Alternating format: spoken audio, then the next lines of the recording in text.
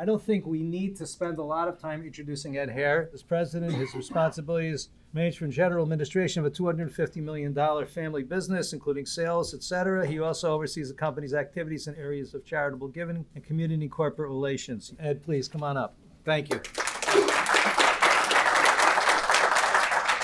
Hi, everybody. It's great to be here with you today. I am here today with my son, Jonathan, and this is his first time here, my second time here.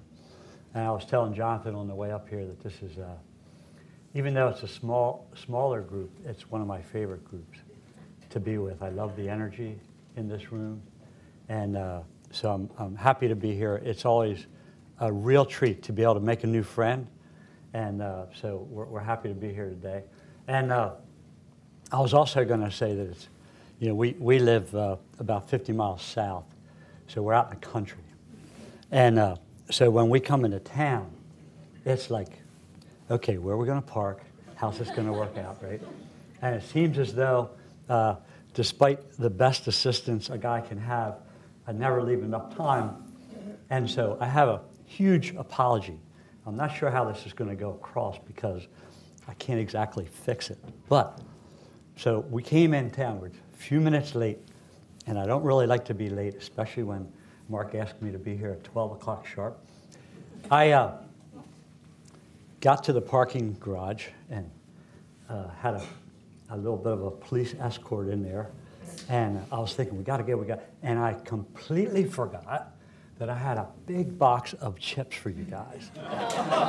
So I'm going to tell you something. It has never been more evident to me that a sandwich has to have chips. So I'm sorry about that, and if I ever come back, get invited back again, I'll make sure to make that up to you. And if you get hungry for chips, please make sure you look for the right ones. We're happy to be in Philadelphia today too. I can tell you that it's an exciting time to be in Philadelphia. And it's a great city. I can't think of a better city that I'd rather be associated with. I'd rather try to sell chips in. You know, Philly is a great blue-collar town. The sports teams are doing great right now for the most part. What I love about Philly sports teams right now, and you guys would appreciate this too, because we value culture, is they're investing in locker rooms. They're investing in people that don't want to be, you know, first and foremost, but they want to help the team. And that's exciting. That's exciting to us. So it's a good time to be in Philadelphia. I thought maybe today I'd share with you a little bit about the history of our company and maybe just a real quick snapshot of where we are today. And then something that's been a big part of our company is to make sure that we pass this legacy on to the next generation. So my father started the company, as you'll hear, 73 years ago. I'm second generation president and CEO, and now my job is to help facilitate a transition to the third generation, of which Jonathan's part of, and on the leadership track to him and three other cousins are going to be running our company someday. So it's an exciting time. I'll talk a little bit about transition, and then I have just a few tidbits on leadership.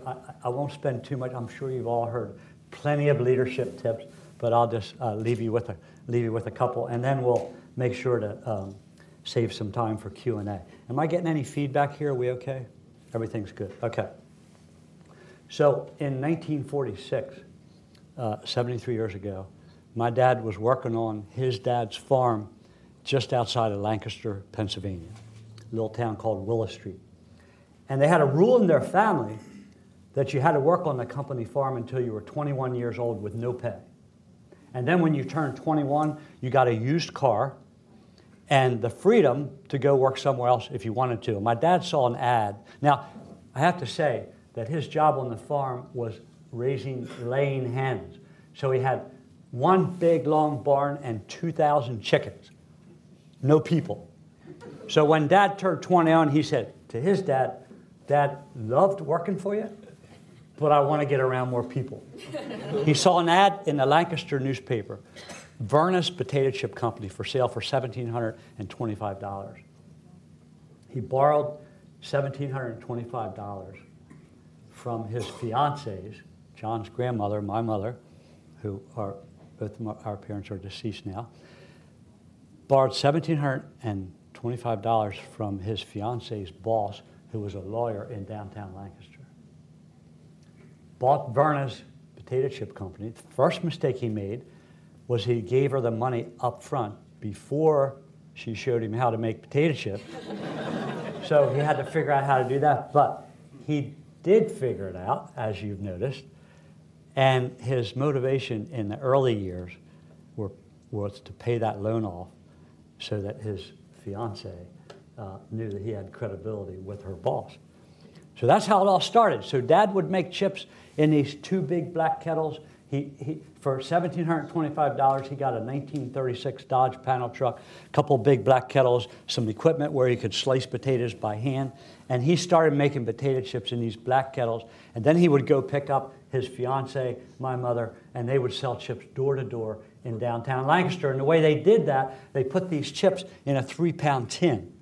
And they would set them on your doorstep.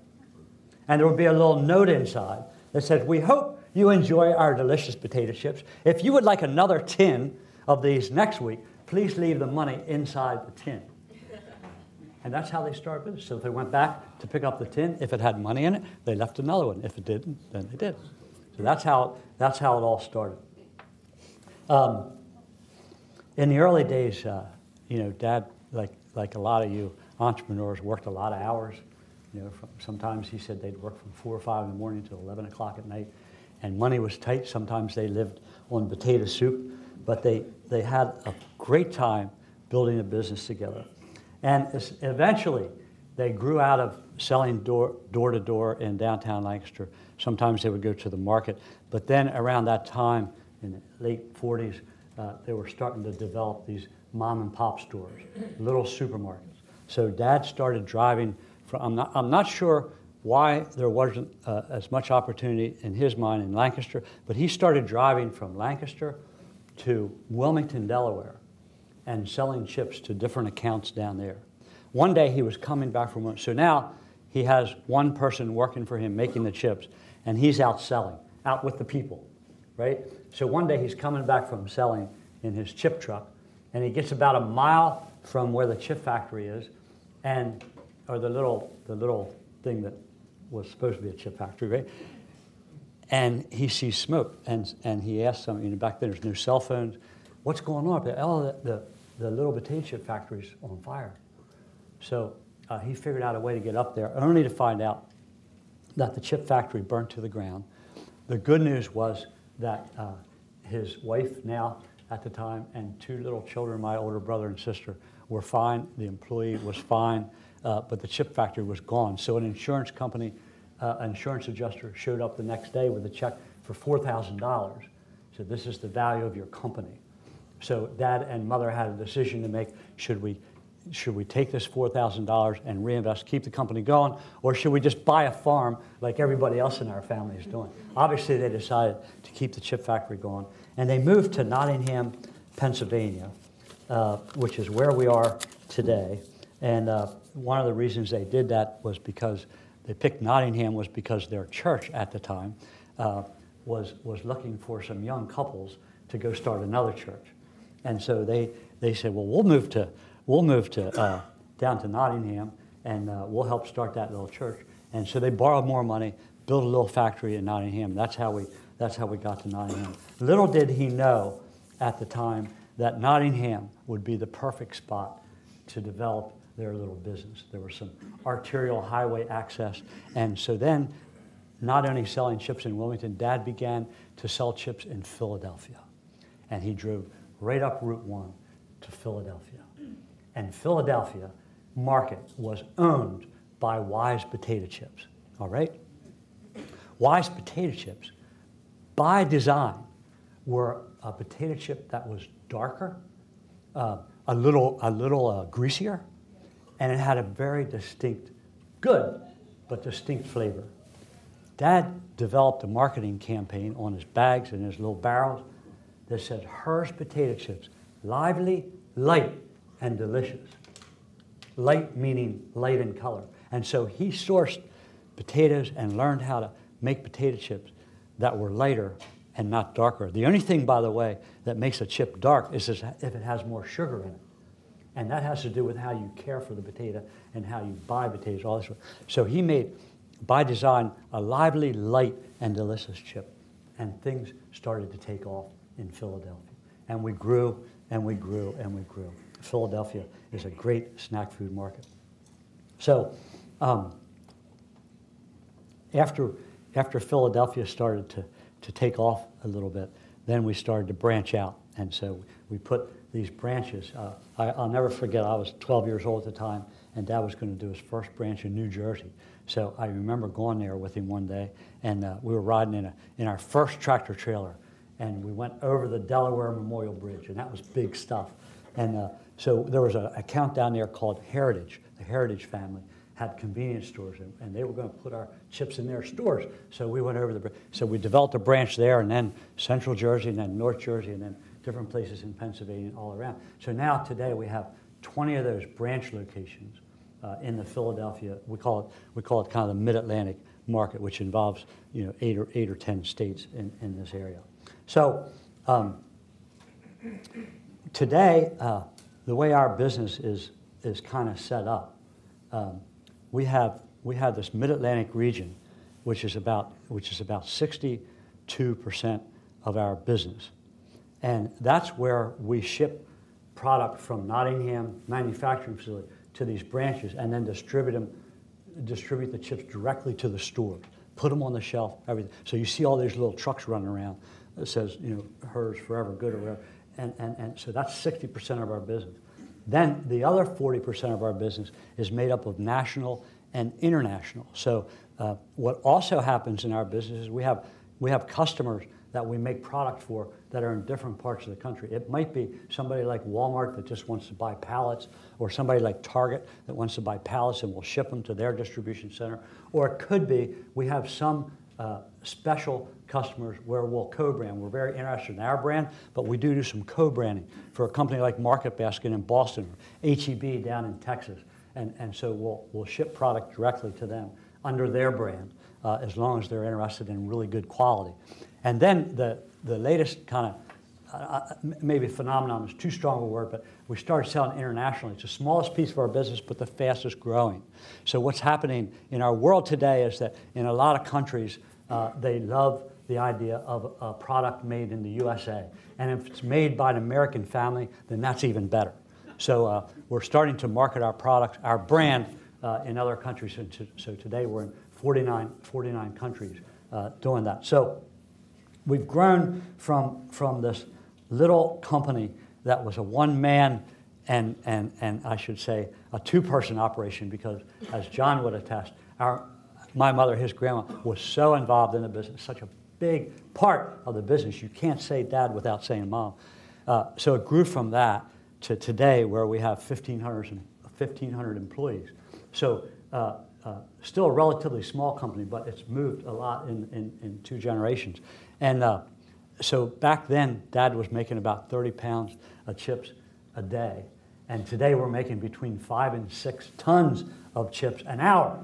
So keep eating those chips.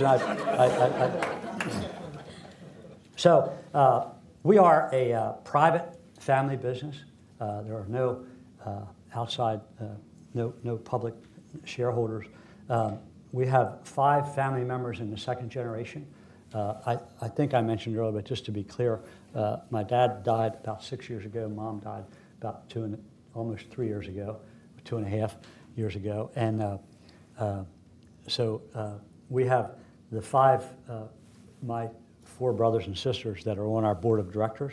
And then we also have 5 outside board of directors, because we believe it's very important to hold ourselves accountable. So even though we're a private company, we bring people in from the outside to help us to learn how to do things. We have a guy that was the president of Turkey Hill Dairies. We have a guy that was the president of a pretty big tech company.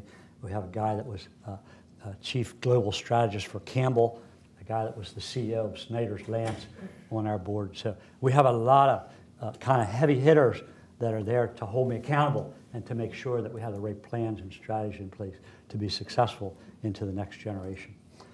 So my brother Jim is the chairman of our board for another couple of years, and then I serve as president and CEO. Then I have a younger brother that's in charge of all the potato procurement, and he also is the gatekeeper to our J.S. Herr Family Foundation. Then we have a brother-in-law that's about my age that is running our sales and marketing. And then we have 11 third-generation family members, 4 of which I mentioned John's part of. They're on a leadership track, and then some others that are just working in various jobs in the company. So definitely a family affair, and it's a lot of fun. So when I think about transition, and I think about, what is it that I think is making us successful going into the next generation, a couple things come to mind. And I would say, first of all, it's a very humbling experience because, as you guys probably can attest, it's not easy always working with family. We've been fortunate in that our family gets along so well, but it's a big job. It's a big job. I spend a lot of time working on relationships and communication, that sort of thing. But it's very important for our second generation to give the third generation the same opportunity we've had to work together, to run a family business, to run a private enterprise where you can make decisions that can benefit not only your family, but the families of 1,500 employees. So it's a great honor to be able to have that kind of influence in your life, to be able to work together. It can bring a family closer together. So we try to be very intentional about passing on our family legacy, and it also becomes, frankly, I'd like to see it become more and more of a point of differentiation in the marketplace so that everybody in Philadelphia that's buying our chips knows that it's a family business and we care about our legacy and we care about serving the great customers of Philadelphia. So what kind of things do we do? I can tell you, first of all, my brother Jim, who's our executive chairman, he is super great at being intentional about estate planning, about succession planning, and so he's brought in a lot of experts to help us to do this thing well. He's been very intentional, so it takes intentionality, first of all. And then I put together, that's kind of overarching, I put together a list of 7 things. Some of them will be very, very brief, but 7 things that I think help us to transition into the next generation. The first one is our culture. It's our family culture. And for us, our values, much like your values, come from our heritage. In your heritage, it would be, for most of you probably, along the bloodlines of Jewish ancestors and families and values associated. For us, we come from a Protestant background, so our values come kind of from that foundation. And I don't say that to say that you can't have the values that our business has if you're not Protestant, because I don't believe that. So I'm just saying that that's one of the things that helps shape us, just like your values help shape your business and your job, your career, that sort of thing. So we have a very close family. We've been fortunate that way. Our family, my parents did such a good job raising us kids. I'm telling you, it was such a happy life. I used to watch Leave It to Beaver and feel sorry for him. And it's a very loving family, very orderly. My mom was, she just had things very, very much in control. We knew what to expect. It was a very respectful family, still is. A lot of integrity, like all of you, I'm sure it's an important part of your life, and hardworking. Just loved working hard. I tell people, I can remember when it wasn't a school day, it was a Saturday, and we would get up and we would have work day and then play day. So we would all work together as a family, sweeping the blacktop or raking leaves or whatever until 1 o'clock, and then we would have lunch, and then we could play. And believe me, I couldn't tell which one I liked better because Mom and Dad made it so much fun to work. And so, I'd sweep the blacktop, and my mom would come over and say, "That looks so great, Ed." And I felt so purposeful in what I was doing. I was like, I don't know if I want to go mess around playing. You know, so the value of hard work was instilled in us to where we just enjoyed it. We just enjoyed having the purpose of hard work. So, pretty important part of our culture. So we try to keep that culture alive and talk about our values with the next generation and have good communication. Keep everybody updated. We have family get-togethers. This year, almost 75 of us, I think, are going up to Hotel Hershey, and we're going to have a 3-day retreat. And we're going to talk to each other about what's going on in our lives, what's going on in the business that we're all part of, what's going on in the industry that we're a part of. And so we do a lot of that communication. About 5 times a year, we get the family together for a holiday. And you know, just kind of keep communication alive and make sure people understand what's going on. And then the second one I was going to say is that we have, out of 20 descendants, I kind of mentioned this earlier, but we have 11 of those third-generation 20 descendants that are working in the company. And that's probably a little bit high for the average third-generation family business, but we're really proud of that. And we try to be intentional in encouraging third-generation family members to join the company. Frankly, we believe that if you don't encourage, you're actually discouraging. So if nobody comes to you and asks you and says, I really want you to consider working at the family business, you're going to assume that you're not invited. So we try to be very intentional about encouraging family members to not only work at the company, but to get more and more involved. And we think that more involvement, so if we have representation from all of my brothers and sisters' family working at the company, that creates an environment where there's more interest in the family business because everybody has a player on the team, and so we stay interested all together. Could you have too many family members involved in the business? I guess you could. For us, it's like 0.6 if you figure the amount of family members compared to 1,500. What's more important is how many family members are in leadership, and if they're in leadership, how many. For instance, on my executive team, I have 6 executives, and then I have 3 family members that are coming in on the third generation. So that's a total of 9, 3 of which are family members, not counting me. So the key there is we have to make darn sure that if you're not a family member, you feel just as big a piece of the business as if you are a family member. So if you're the senior VP of manufacturing and you're not a family member, you need to feel you're just as much a part of it as the senior VP of sales and marketing that is a family member. So try to make sure that again, it goes back to valuing people and respecting people. So that's number 2. Number 3 is that we have a family employment policy, and family employment policies can have all kinds of things in them.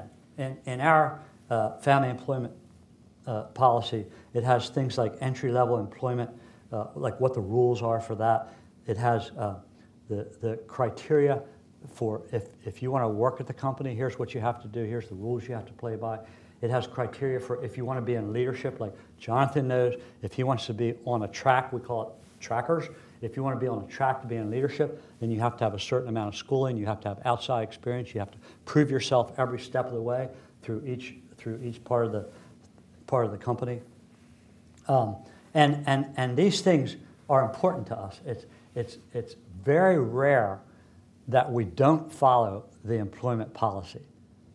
If we do make an exception, there has to be a unified agreement to it. So that's very important to us. And then, family employment policies can talk about compensation and all kinds of other things. The fourth one I was just going to mention is what we call a family constitution.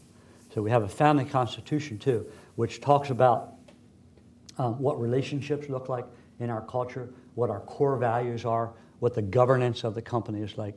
So a family constitution is very important for those reasons. We also have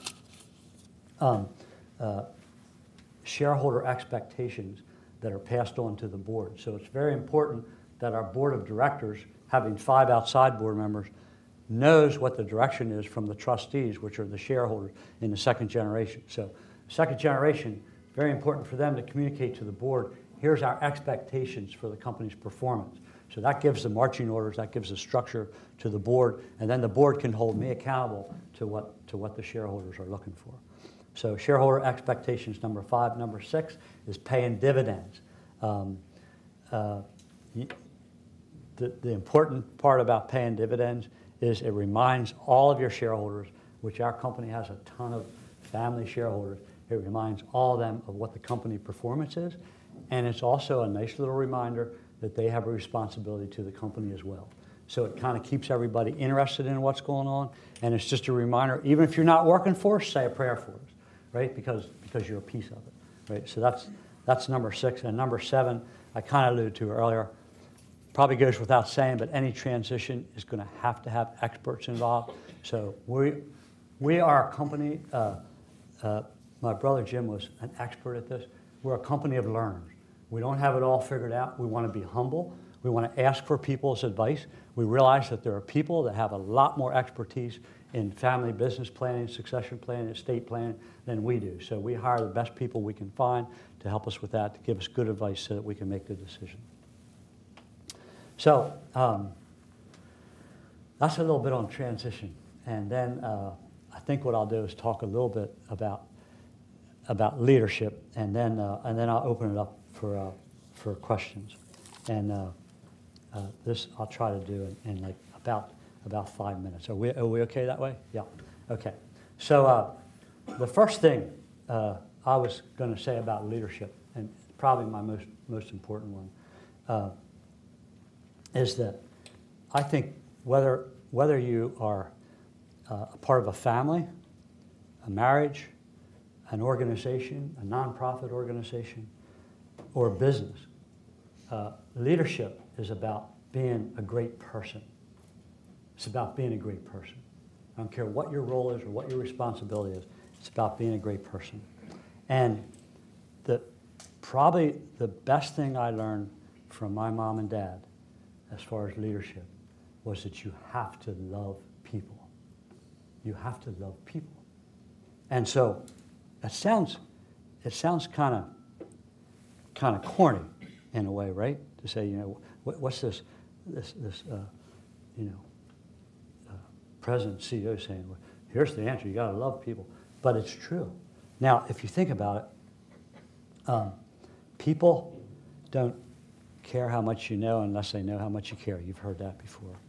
And so if I'm trying to make a decision on employee policy or something like that, I got to follow that golden rule. I got to put myself in the shoes of who it's going to affect and say, so that's loving people. I have to listen to my people, respect them, value their opinion. All that is what I mean by we have to love people. Now, here's where it gets kind of like to the bottom line for me. In my heart, I feel about as close as I could to you, as close to you as I do my Protestant brothers and sisters. So I'm saying this as a brother to all of you in this room. But there's 613 commandments in the Bible. Some in the Old Testament, some in the New Testament. 613. And so one day, however you regard Jesus, he was a leader. And one day, they say to Jesus, right? Like, okay, 613, what's the most important one? And he said, look, it comes down to these two. Love the Lord your God with all your heart and soul and mind, and love your neighbor as yourself, right? He said, everything else hangs on those two things. Everything else we do hangs on those two things. So that's why, for me, I said, when I have tough decisions, whether it's relationships, people that are very powerful button heads, it always comes down to how can I love them in the most significant way, put myself in their shoes, try to figure out what they're thinking, where they're coming from, what's their character profile, what's their decision-making process. That's loving people. And then I can make a good decision. I can be a good leader. But I have to care. I have to care. And that's the thing my parents taught me, whether it was delegating, trusting people, building relationships with neighbors, at church, whatever. They loved people. That's my number one. Number 2 is integrity. Always doing the right thing when nobody's watching. Dad had relationship with a farmer one day. He bought this farmer's field, a crop of potatoes. All the acres this farmer could grow. He said, I'm going to buy all of your potatoes for this year. It started raining like last year. And it rained and rained and rained. And by the time harvest came, all the potatoes were rotten. What do you think Dad did? Paid the guy. He paid the guy. Integrity. Integrity builds trust. If you have trust, you have transparency, you have collaboration, you have culture, you have team, you have energy. And then I always think it's important, like I said, no matter what you're doing, whether you're just being a wife or a husband or a friend, it takes being your best person. And it's different for everybody what being your best looks like, you know. But I contend that sometimes being our best is really simple. We just make it really hard. For instance, there are three things that any doctor or psychologist or expert of health will tell you that you need to do to have a good life, to be healthy, to be happy, to be productive. And those three things are eat right, small bags of chips, right? Eat right, exercise, and get your rest.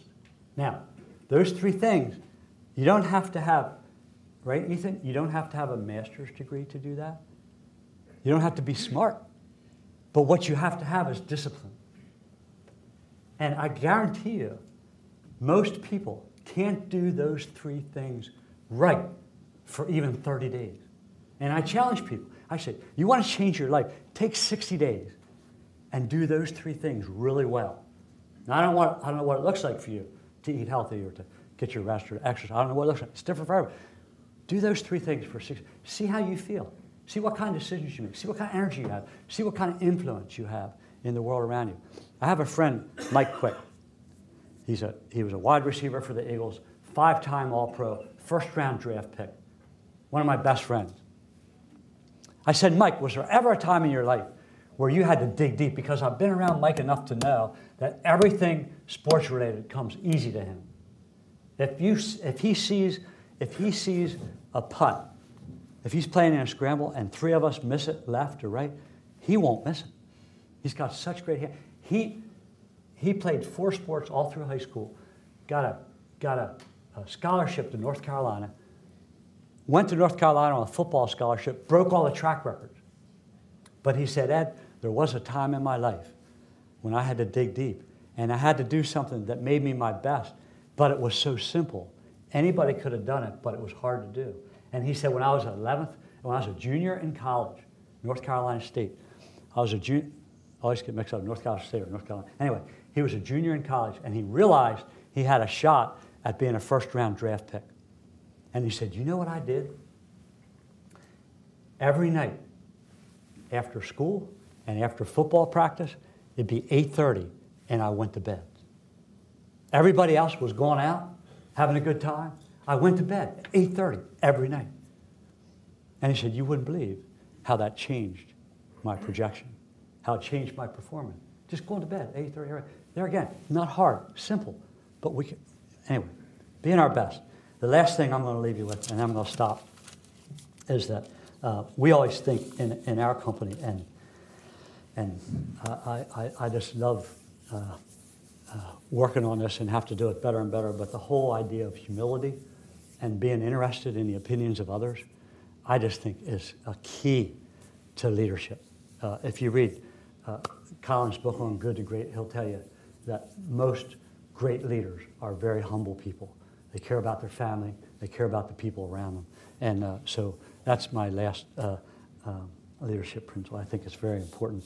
And I want to thank you guys for having me back today. And thanks for being good listeners. So thank you. So my question is twofold. And first, I'd say thank you for the anecdote that you told about working with your farmers. taking care of farmers is obviously one of the most important things that I believe you can do. How do you, number one, how do you ensure that you're putting your farmers first? And you're constantly reminding folks like us here in the city that our potato chips come from farmers.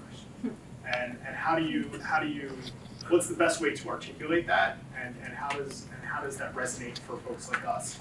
My second question is sort of related to that, is how do you ensure quality through your supply chain? So I've grown up eating your potato chips. I think everybody in the room has, and I know that hers are a quality product. What steps do you take to ensure that that's consistent and that you're creating a consistent product? Thank you. Did everybody hear that? Yeah. Well, good. So the first thing, we use brokers, the same brokers we've been using for 60 years. They buy 95% of our potatoes from farmers up and down the East Coast. And so this time of year, right now, just for your information, actually the number one most commonly asked question is, where do you get your potatoes from? And so I'll spin that off to answer your question. So right now, this time of year, potatoes are a 90-day crop. They plant them in January in South Florida. This time of year, they're just starting to harvest. So we're getting potatoes fresh from Florida. And then we follow that harvest right up the East Coast, all the way up to New York and then Michigan. And then those potatoes can be stored in 52 degrees, certain humidity, all winter. So we're always running fresh potatoes. But it is important to have a good relationship with your farmers. Now, we have the same farmers, families, just like us, that have been running these family farms, 500 acres here, 500 acres here, for years. And so my brother, who's in charge of potato procurement, he'll spend time. He'll go down to Florida. My dad used to do it, go down to Florida for April 6th was their anniversary. They'd always go down and look at the potato fields, because if you ever see a potato field, it's very pretty. It's got white blossoms, and it's really a sight to be seen, sight to see. But anyway, so building relationships with our farmers, same things in terms of leadership, integrity, building trust with them, paying the going price, those kind of things. So we have farmers that say, we don't want to grow for anybody else other than Herb. So that's that. And then on quality, I think probably we do taste tests. We're always testing ourselves against our competitors. We have quality checks. We have a whole quality team. They're testing salt levels, oil levels, moisture levels. All these kind of things. I don't know, John. I think it's every hour, isn't it? Every hour we're doing these tests in the plant, and then we do our own taste test where we compare ourselves against others. And the thing I do with quality too, I leave that, the person that's in charge of quality reports directly to me. He doesn't report to the manufacturing person or R&D person. Quality reports directly to the president and CEO. So in that way, you give them the freedom to structurally make decisions, and so that's what works for us. Next question. Hi, I'm Natalie. Hi, Natalie. So again, big fan of potatoes and potato chips and Her's in general. What steps is the company taking to become a zero waste company? Because obviously with food production, there's waste in terms of the food, like oil, skins, and potatoes, but there's also the waste in terms of transportation with the trucks. So what steps is the company taking to become a zero waste? Would you say, Natalie, that zero waste is a close cousin to just the whole environment in general? Absolutely. Absolutely. Like part of the closed loop process. So my biggest frustration is we don't have a potato chip bag that's biodegradable. We're just, John and I and a couple others, we're just down at a snack food convention. You can imagine what that's like. But, we were just down there, and one of the subjects on the floor was, who's working on biodegradable, and they do have packages. Problem, Natalie, is the consumer has to be willing to pay more for it. That's where the rubber meets the road. So you and I can say, gosh, we'd love to have this product, this package be biodegradable. But if I have to pay 12 cents more for it, or $1 more for it, or whatever it is, then that's where it gets tough. But I can tell you that we love anything that's related to the environment. For instance, I tell you, great story. I might have told this story before when I was here. It's one of my favorites. But so besides doing things like capturing the steam that goes up the stacks from cooking potato chips and converting it into heat for our facilities, taking all of our cardboard and recycling it, all kinds of things like that we do. What they call the new lights, LED lights, all that. Everything we can think of, we do. But my favorite story, when I was just a little guy, my dad had a lot of principles, just like all of you. And he had this neighbor, his name was Johnny Clemens. And Johnny Clemens would come in to this factory and get all of our old cardboard. This is before we recycled. His recycling was to take the cardboard to his hog farm and use it for bedding. I understand sometimes pigs would even eat the cardboard.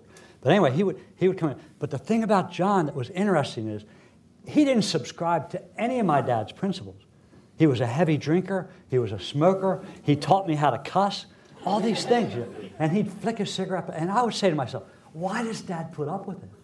Like what? But Dad, like I said earlier, he loved people.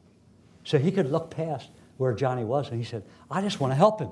I like his little farm down the road. I like how he takes care of his pigs. I like him and his wife, blah, blah, blah. So guess what happened? When John was close to passing away, he told his wife, there's only one person that can buy my farm if he wants to. And it was Dad. So Dad buys this farm, 87 acres, almost right next door to our plant. Turns out, 2 years later, somebody working in manufacturing knocks on Dad's door and says, hey, you know that farm you bought a little? Yeah. Well, there's this old mine shaft down there where they used to mine chrome. And it's full of water, and we want to hire the fire company to come pump the water out of it so we can see what's down there. We're just curious. So they hired the fire company. The fire company sent 1 truck, 2 trucks, 2 trucks. As much as they pumped, the water just kept coming. What happened was we tapped into an underground aquifer. This underground aquifer feeds all of our plant to this day. We use 150,000 gallons of water a day. All of it comes to us free out of that aquifer because of a relationship, because of loving people, right? So now, in answer to your question, Dad said, gosh, we have this gift from the Lord, right? What are we going to do with it? What is good stewardship when you have free water? So he said, let's figure out a way to put this water back into the ground. So what we do is, and we've been doing this for years, we have what we call Herr Angus Farm. And we take all the water that we use to wash and peel the potatoes, and we spray irrigate it back onto the ground. We grow Reed's canary grass, which feeds the cattle. We also collect up all the scraps in the factory. We call it a steer party mix. Feed that to the steers. So in this way, we're replenishing that aquifer and putting it back in the ground. That's my favorite story on the environment. Thanks, Natalie. Yeah, the trend in the food business lately, or last several years, has been towards lower fat foods and healthier foods and things like that. I don't know if potato chips fall in that category. Yeah. How do you market and how do you sell in that type of environment where people are trying to eat healthier? Yeah. Okay. What do you do for that? Okay. Well, there's a couple things on that. Number one is probably the best thing to realize is that people say one thing and do something else. So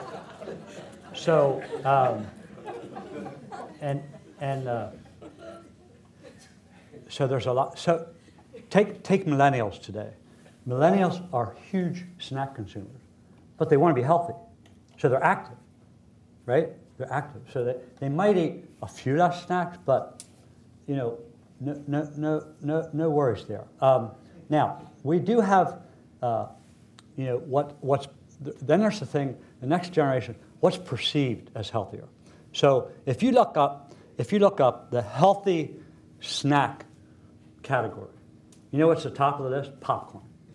All right. So Skinny Pop is a phenomenon that grew from 0 to half actually 2/3 the size of our company within a couple years because of the name Skinny Pop. It has more fat in it than potato chips do, right?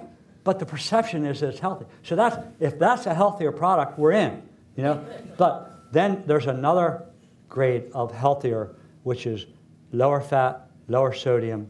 those kind of things. So we're always taking MSG out. We're always tweaking our product to make them more for the health-conscious consumer. Just keep an eye on what people are shopping for.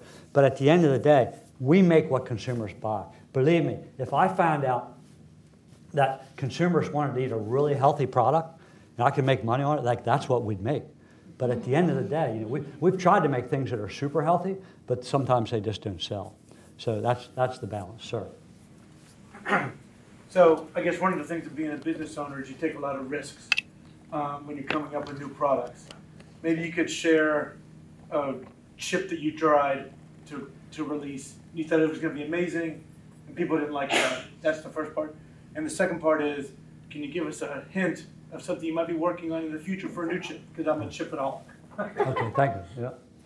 Yeah.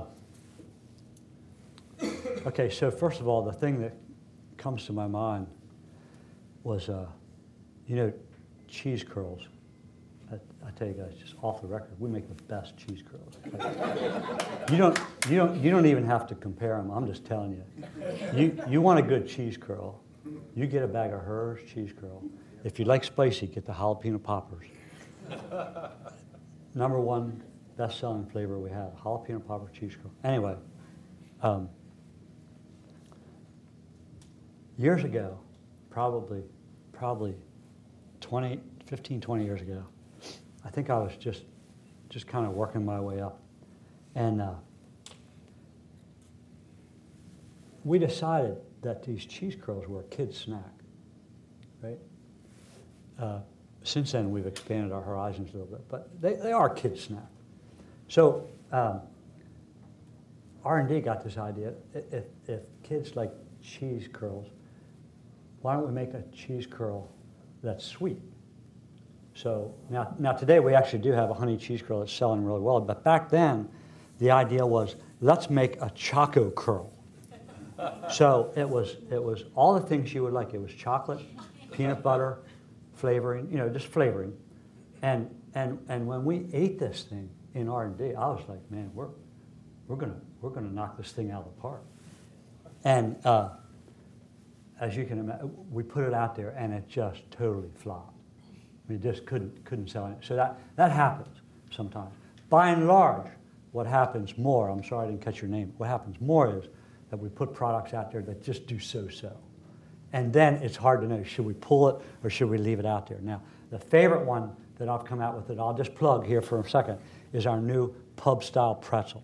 Have you ever, hey, show of hands, how many here, check this out, John, how many here, I didn't mean to point my finger like that, but how many people here have tried the pub-style pretzel?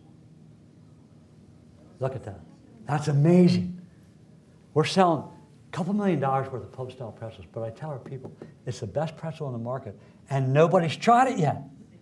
We think everybody's tried it because we've had it out there. It's on the shelf. We've done ads. I've done ads. And still, 90% of you have never heard of it. Isn't that amazing?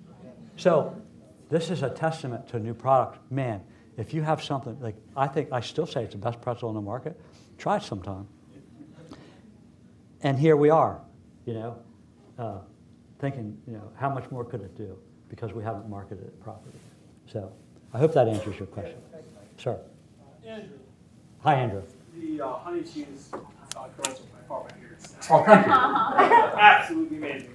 My question is, when you talk about culture, values, and family, how do you execute that down to the lowest rank, let's just say a delivery driver, from the corporate level also down to... That's a good question. Thanks, Andrew. So how do you pass that culture down to the lowest level or the most important level? So here's the practicality of it, Andrew. So my brother Jim and my dad and myself worked together at the top level for 40 years, roughly. We never went home angry. We never raised our voices at each other. Not saying we couldn't, but we didn't. And so this is what people that report to me got used to, because I would treat them the same way my older brother and my dad would treat me. So my executive team got treated like my brothers, my sons, people like that. Same way. Now, I'm not, don't get me wrong, we're not perfect. But I'm just saying, they experienced the same culture that we did as a family. And so if you play that forward, Andrew, and you get down to the person on the route, and I'm out visiting a route, and that route salesperson knows our family because he hears me talking about it or reads in the newsletter or something, and he says, you know, I don't think my manager treats me quite the way you and your brothers treat each other. Then that raises a red flag. So I'm just saying that to say, like, it just happens automatically if it's solid at the top, right? You have a system that gives feedback? Yeah. Yeah. Oh, yeah, we have employee surveys. We just did a big employee engagement survey not too long ago. Yeah, go ahead, Mark. I'm sorry. Actually, mine's more of a comment that you could add to your list based on the story. So I forget how many years back when I was at your business, I was with your brother JM, and we were down at the downstairs where you have all the potato chips Snack, yeah. out there, yeah. And he looked at one, he was showing it to me, he said, you know, the color doesn't look right. And so I would say that attention to detail is also a hallmark. Yeah, that's true, Mark. And a ingredient to your success. Yeah, yeah. Thank you.